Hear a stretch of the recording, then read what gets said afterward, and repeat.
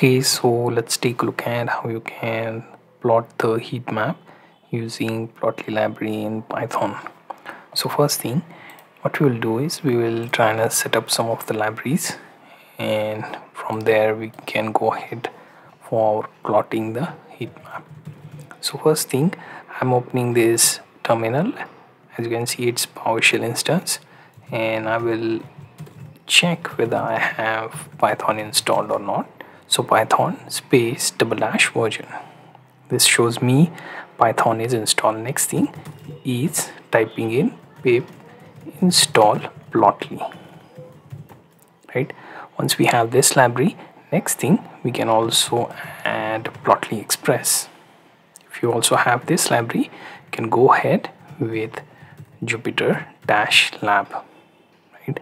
You have these three libraries, you are good to go. Right. All you have to do is type in Jupyter-lab and you will have Jupyter dashboard open in one of the browsers. Right. You can also open Jupyter notebook if you want. So one of the options would work.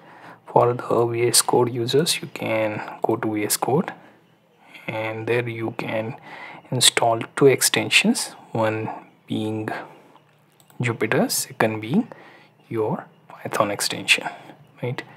So here let's see the installed extension I have, Jupyter. This is the extension you will be using along with Python one. Right. Once you have these two, you are good to go. Now click on view, command palette, and here type in Jupyter and then see the create new Jupyter notebook option. Click on that and that should open one of the tab here for you. Right. So here in this text box you can type the code. On the left hand side you can run the code. Right. So import plotly.express as px and then you have data within this square bracket. So first I'm going to use 523, 15 and 47. The second being I will be adding say 25, 5, 25, 12.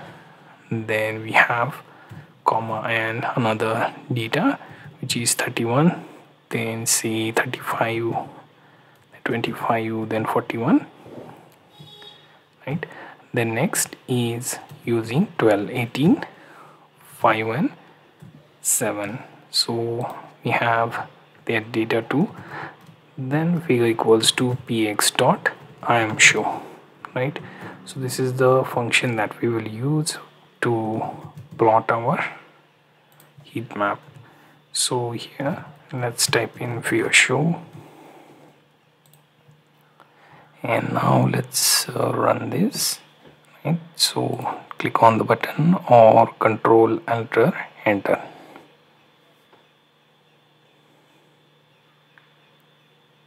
Right. So that should start the process for plotting your heat map.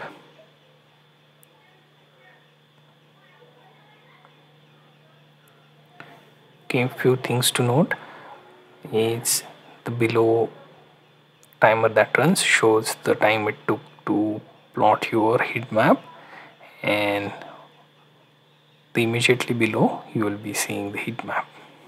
And considering this is Plotly library, you will also get this bar at the top to save this plot as screenshot, zoom in, zoom out, pan, then auto scale, then also check the legend on the right and your data here with heat map. Right. Few things you can do is you can also change the opacity. You can also change minimum maximum values here. You can use say something like zmin. Right. So say zmin is 15, zmax is say 35. Right. Now if we run this again, it should show you the difference with previous heat map as well. Right. There is also one more parameter which is origin. So if we replace zmin zmax with this origin parameter and set it to lower property, So if I run this, you will notice the difference in heat map as well, right? And later on the right will continue to show the color bar or color palette being used, right? Now there is one more thing, you can also use labels in this type of heat map, right? So what we can do for this is basically we will remove the existing part, and then let's see, I will take it to another line labels, and within that I will use dict function, and it should have x and y axis values. So I will use within single quote x dash axis, and then y equals to y dash axis, right? Then we have color equals to legend, right? So we have labels part taken care of. On the next line I will go to value for x, and within that I will just use a, then b, then c, comma d, right? And the thing is y equals to, let's say, v1, then v2, right? But make sure it's in single quote, right? And v3, then comma, then v4. So we have like those values set up as well. Now what we can do, simply run this. Notice x and y axis labels we have, right? So let me stretch a bit more, and you can see also, you will see the x a b c d and y v1 v2 to v4, right? So that part taken care of.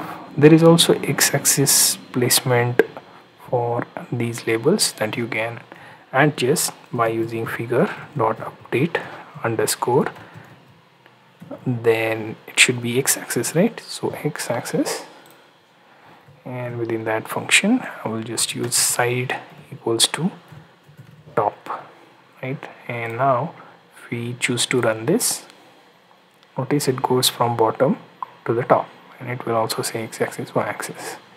So it's more readable this way.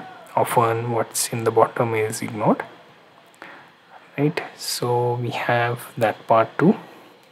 Now we need few more things to set up, something like, let's say if I want to adjust the text for each cell, right? So what I can do is I can use text underscore auto, right?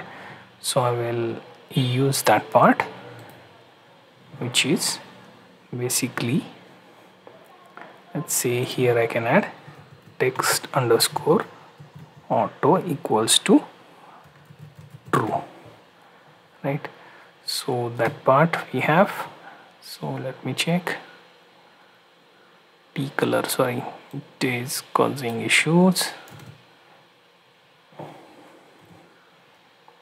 right? So let's put it after this, right?